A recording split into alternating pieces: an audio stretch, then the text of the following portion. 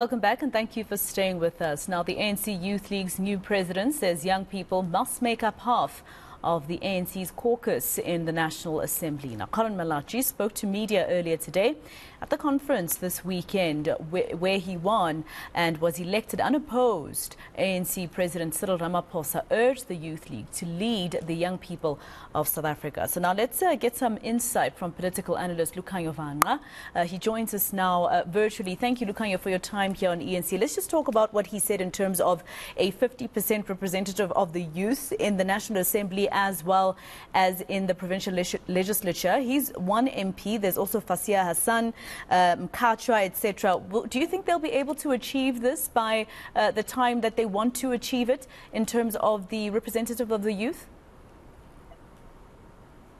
Good afternoon, Maseko. Thank you for inviting me. It's quite a tall ask that he has put for himself as an objective of the ANC Youth League newly elected leadership. The current target that they have is about 30% youth representation in all the leadership structures of the ANC, and they have failed dismally to be able to deliver that so far. As you've enumerated now, it's only himself, and I think a few other people that make up those that are under 35 in Parliament as we speak. So there's an underrepresentation of youth as we speak in Parliament, below the 30%, way below the 30%. You look at the cabinet of the country. I don't think there's a single person that's under the age of 35 that sits in our cabinet. So to try and transform that to 50% of people that are youth who are under the age of 35 is quite a tall ask, and he needs to be up to that challenge for him to live on that particular promise. But it is a desirable situation. The country is made up of mostly young people. I think there's about 54% of the country's population is young people. However, there's other problem with young people, that is political apathy. About 85% of young people are not registered to even vote in this country, so they don't participate in the public life of South Africa, and as a result, you don't see them in the political leadership and institutions that lead the country. It's because of that political apathy. So he needs to rejuvenate public participation of young people in leadership structures for him to be able to meet the target of 50% of young people in leadership structures.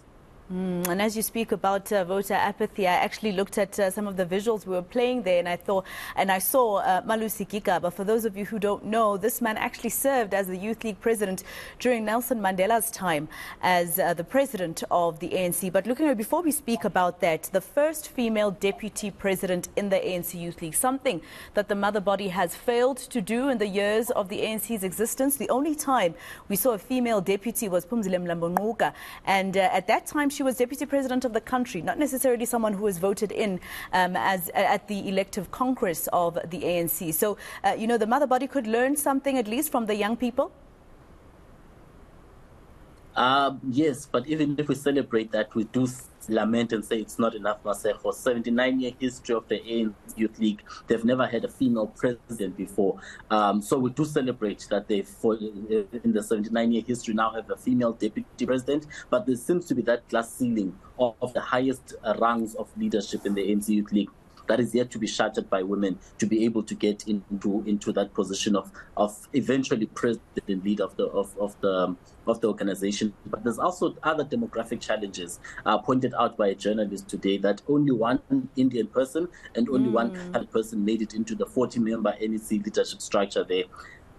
Malatji missed an opportunity to speak directly to challenges that afflict the organization with regards to being able to reflect the demographics of the country. He said that is absolutely fine as long as it's a democratic process that those are elected there. And that's quite condemnable, and we should condemn that as society, because the ANC as a mother body faced that challenge as well when it emerged from Nazareth with an underrepresentation of the demographics of the country. And that's why they then went on to co-opt people into that NEC structure so that it can